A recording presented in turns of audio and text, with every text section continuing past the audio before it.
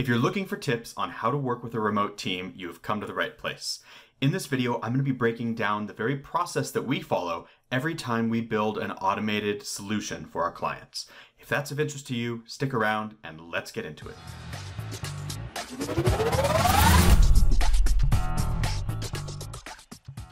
Hey, my name is Gareth Pronovost. I'm the owner at Gap Consulting, where we help you to organize and automate your business and life. If that's of interest to you, definitely swing by our website. I will include a link below that has access to our free Airtable crash course. But without further ado, let's talk about the elephant in the room, and that is life has changed overnight for the way that we are supposed to be working if we are, in fact, able to still be working. There's such a strong need right now to have nice systems in place that help you work remotely. And this lends very nicely to what we've been doing over the last few years with our YouTube channel and our products, helping people to build databases in Airtable and automate those processes.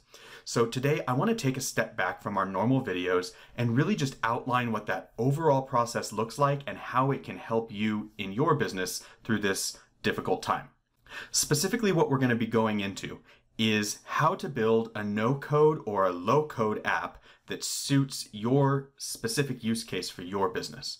Now listen, every business is different. Everybody has their little things that they do differently that gives them their competitive advantage. And it's so hard to find an out-of-the-box software that serves all of your needs. The real value of Airtable and Zapier is that they allow you to custom build your own solution, essentially your own app, without ever needing to know code. So let's just jump into the actual process that we follow with our clients. These are the same steps that you yourself can take building out this automated procedure for your own business. So the first step is to always map out your process. Now there's a lot of information that you need to collect here when you're performing this map. And essentially this is like an outline, right? You would never want to sit down and start writing a thesis paper without first outlining what you're going to be talking about. Same thing here. This will save you a ton of time on the back end if you work on building the proper outline or map in the first place. Now, during the mapping process, you want to be thoughtful about capturing a few pieces of data. The first thing you want to know is what information are you capturing at every stage of this process? Let's say, for example, you were to map out a job application process. Well, first you would say, hey, we're going to post a job offer. Then people are going to apply for that job offer. They're going to submit their response. And with that, maybe they'll include their resume and some other paperwork. Great. Then we're going to, show that to certain members of our team. They will look through all those different applications and rank them. Maybe they're scoring them, something along those lines. Then we're either deciding to move forward or not with certain candidates. If we move forward, we're going to have some job interviews. You get the idea, right? There are all these different steps. The things that you want to take out of that in your mapping process are twofold. One, the information itself. So in this case, somebody submitted a resume, they submitted an application, then somebody submitted a score or a ranking on those people, right? These are the data points that we're capturing along the way. The other thing you want to make sure to identify here are the actors. The actors are the people or organizations that are interacting with the data. So the different actors in this case would be your internal review team, but also the people who are submitting those applications, right? And so not only do you want to identify the actors and the information, but really map out how they interact and what that overall process looks like. Okay, that takes us to step two. Step two is identifying your data sets. When I say data sets, I'm really referring to the different chunks of data that you're going to be capturing over and over again, right? So in one case, you might consider an application to be a data set, right? Every time somebody submits an application, that is a specific record in your applications data set. So you would, presumably receive multiple applications over time, and you'd bundle them all together as the same data set of applications. Each application would be its individual record. Similarly, people scoring those applications could be a separate set of data because you might have 5 different people on your team who are reviewing those applications, each of them submitting their own score. So that would be perhaps a different data set. You're going to have a lot of different data sets, and you have to map out how they interact with the other data sets. So the application is submitted, and then it might be sent over for review or for scoring with 5 different reviews, right? All right, that takes us to step 3.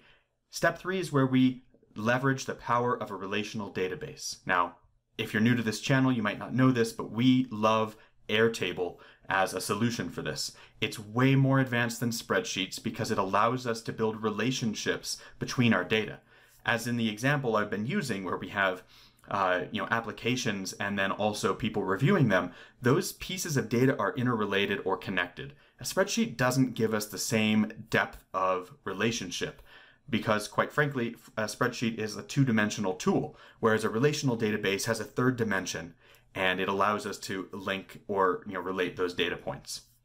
So Airtable is a fantastic solution. You could build your solution with any number of online databases, but Airtable is kind of my go-to. We have built our business around it, and quite frankly, they have a great user interface and a free version if you're getting new, or if you're just getting started. So check them out at airtable.com and learn about all the different things you can build with Airtable as a relational database. So once you've settled on that database, you'll then build out the structure. You will organize the architecture, so to speak, of the different points of data that you want to collect. And that takes us to step 4. Step 4 is where we are going to automate the processes on the back end. And so going back to that mapping process that we did in step 1, where you say, when this happens, then something else happens, we're going to now automate the procedures inside of our database.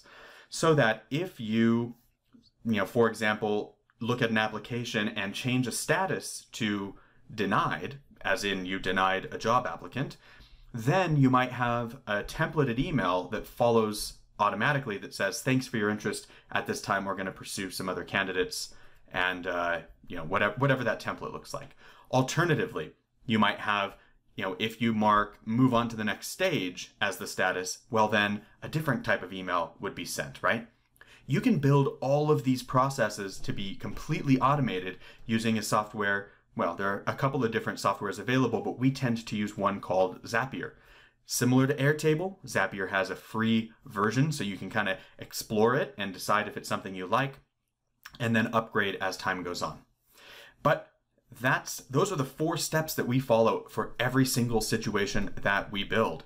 And the end result here is really a fully automated app that takes 0 coding experience at all.